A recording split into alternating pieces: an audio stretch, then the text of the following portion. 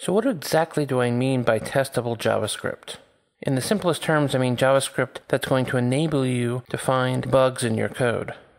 Testable JavaScript is simply being able to tell whether the code you've built with your bare hands is any good, whether it's in the client or on the server.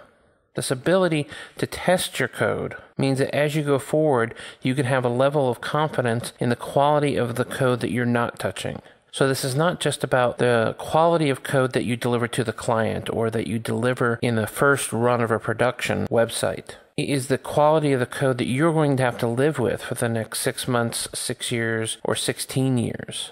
Instead of having to go back and refactor the entire set of code base over and over again, knowing that you have some level of quality of code, you know that some lower level elements or some modules or some components you're using don't need to be touched in order to change characteristics of a system, whether that's adding features or improving features. This means we don't have to throw the baby out with the bathwater every time we decide to reinvent or to add new features or to deliver better experiences to the people that use our software.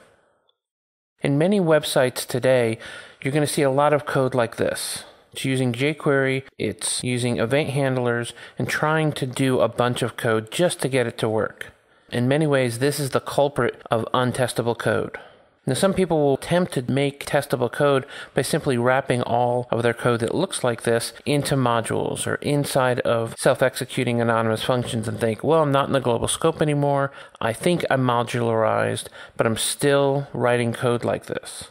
And this is a big part of what makes your code untestable.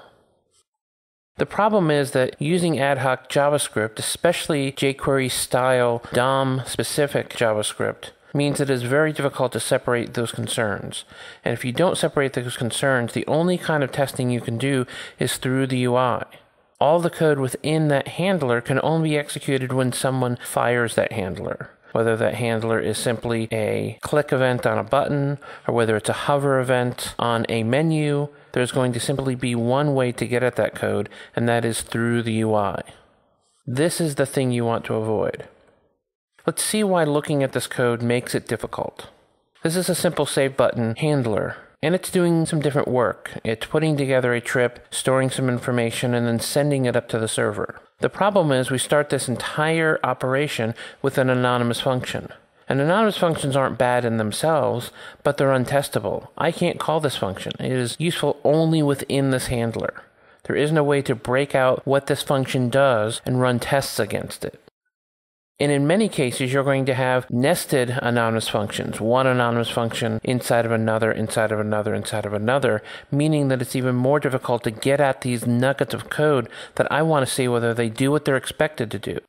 We also have the problem of side effects. We have some global or closured element here called a trip that we're changing data about. We're setting the name of this global or closured trip variable, and we're creating a side effect. And so being able to test that this object somewhere outside the scope of the code we're trying to test is being changed becomes difficult.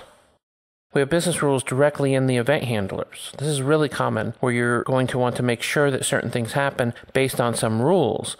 But if the rules are embedded inside the UI code, there's no way to test them. And finally, mixing in navigation is going to make it even more difficult. Because as we're trying to test this, we can't test for either of these operations being executed successfully because we're changing the scope of our website. We're telling it, oh, go to the home page again and pop up a dialog, and writing tests against that mix of UI code, business logic, data access code, all in this one anonymous place makes it impossible to test.